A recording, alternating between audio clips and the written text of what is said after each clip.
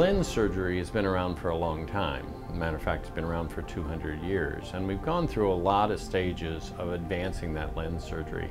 And the last big one was 35 years ago, when we used ultrasound to actually break up the lens and remove it, which now everybody does in the world.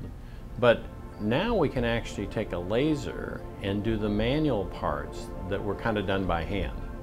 And anytime that we can go from a procedure that's been very successful manually and provide the computers and the lasers that make it more accurate, safer, more precision, it's always a step forward. And this is a breakthrough we've been waiting for a long time. It really goes back about 10 years ago when a laser called a femtosecond laser was developed for LASIK, and it revolutionized LASIK surgery because of the precision that we're able to employ when creating the LASIK flap. So we could, for the first time, customize how we can make the flap for a particular patient. Every part of the procedure, when we do a lens replacement surgery, whether it's cataract surgery or refractive lens exchange, it's completely manual. It's me with different instruments, blades, going into the eye, removing the lens, and implanting a new lens.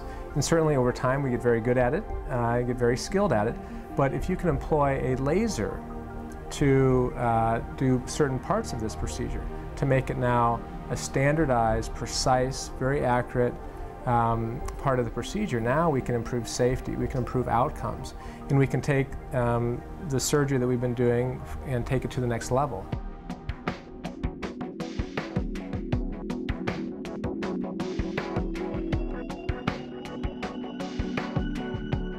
The problems that we have in our 40s when our arms start getting too short and reading glasses and bifocals, that's the beginning of the lens losing its function, and it ends up in a cataract someday.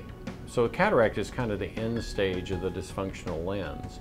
So nowadays, especially with the generation that is looking to improve themselves and not grow older, if we can improve the lens at an earlier age, we also prevent cataracts down the road. So people are very interested in getting a better lens in their eye to focus better, get rid of reading glasses and bifocals, and also prevent cataracts. So this kind of stabilizes the visual system, so we don't have to worry about some of those aging changes. So patients are very interested in modern lens surgery. So if I look at myself now, if I need to have lens surgery, which we all will in the future, absolutely. It's going to be a laser lens correction that I have, and this is something that is going to continue to build momentum with several companies actually developing similar lasers, and so this is eventually going to become the way we do all types of eye surgeries.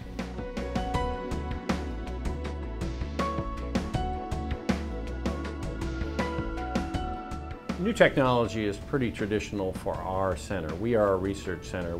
Almost every laser technology that's been developed on the cornea and the lens has been developed in our practice here in Kansas City.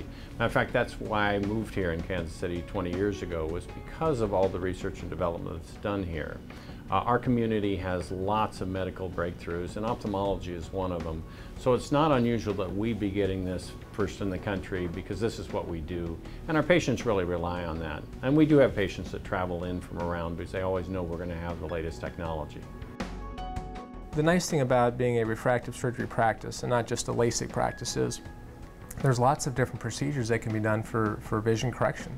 And what we need to do is look at the individual and where they're at, not only if there's a congenital focusing problem like nearsightedness or astigmatism, but where you at in the what we call dysfunctional lens syndrome. Your natural lens, when we're young, is able to zoom. That's what gives us the ability to see at near without glasses, without reading glasses, without bifocals. But that is aging every year. It's getting thicker and stiffer, and when you get into your 40s like me, you start noticing things aren't as good. We do a lot of educating about what's happening with your lens, where is it going to be in the next few years, and at some point we're going to be able to show you that the best option for you long term is to have a lens replacement. So it's a very individual evaluation where we're able to really customize the treatment for you where you're at right now, but also looking to the future, what's going to give you the best outcome. Patients tell us they're always surprised at how easy the surgery is. But it's still surgery, it has to be done right, and it's something that I always come back to the thing is you've got to be a good candidate first. If somebody's a really good candidate, these procedures are easy and safe and effective. But the preoperative exam is always that key to success, not only finding out somebody can have laser vision correction, but what is the best procedure for them? Because we have multiple different laser procedures nowadays, and that's what I enjoy when I'm working in the clinic, is kind of helping people and coaching them to get the best vision long term. And I don't want to get 10 years down the road and look back and have not planned properly. I want to do it all up front.